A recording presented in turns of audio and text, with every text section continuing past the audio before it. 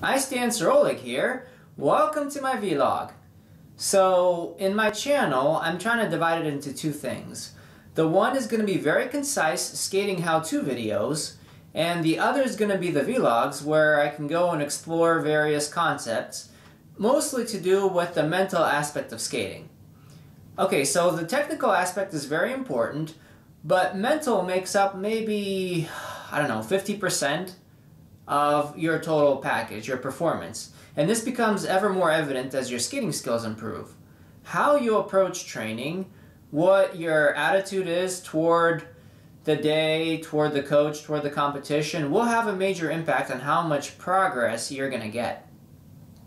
Now, a lot of the things I'm going to cover, you can kind of jump ahead and learn for yourself if you haven't already, in this book that I read, The Mind Gym.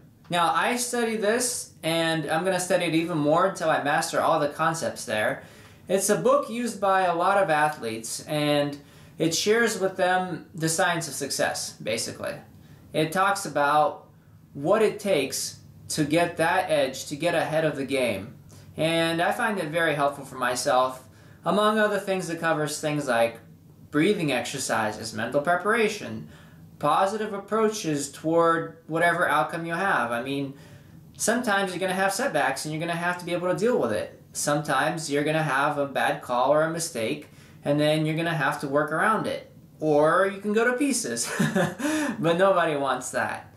So this is why we do this. Okay, so what I wanted to tell you now is the goals. We all have goals, but what's important to understand is, let's say you have a test or a competition or whatever. You have to understand that it's not necessarily at that moment when you go out to do the test. In a way, you kind of predetermine the outcome as you trained into it. Now, there's always the chaos aspect. Something can go wrong. I mean, even with the best preparation, sometimes your programs, your tests, whatever, will not work as the way you want it to. I mean, it happens. And that's another thing. You have to be able to overcome failure. You have to be very, very, very determined. But we're not talking about that right now. Today what we're talking about is how you approach your training. So I like to think of it this way. Now, I'm not a master of this. I'm still working on this. But when I go to train, I try and remind myself each time that what I do today, this day, at this training session, will have an impact on my future goals.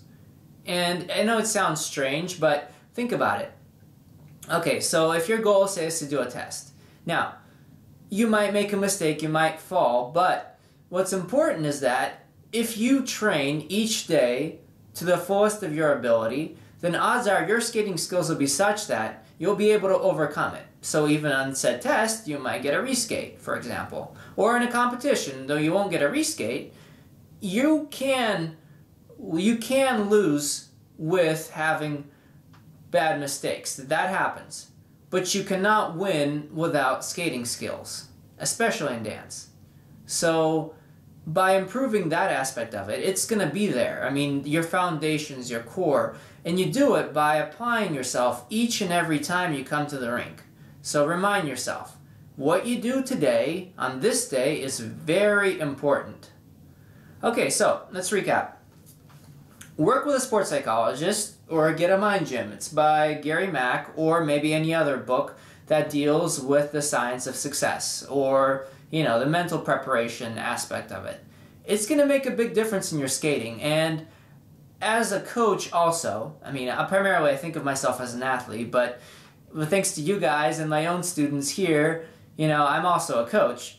I like to think that I'm able to see how much a skater can progress in a given session. And even from my own experience, if I come in feeling down or upset, if I bring baggage with me to the rink, or, I make some mistakes and I let it get to me, then I could see that it's going to affect my performance.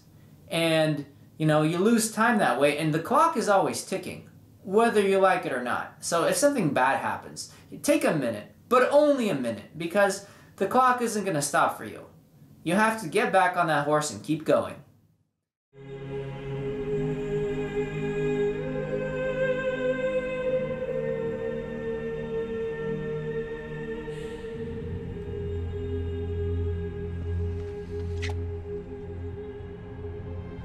Legolas, get them out.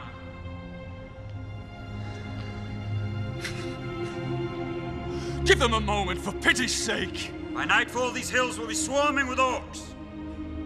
We must reach the woods of Lothlorien. Come, Boromir, Legolas, Gimli, get them out. On your feet, Sam.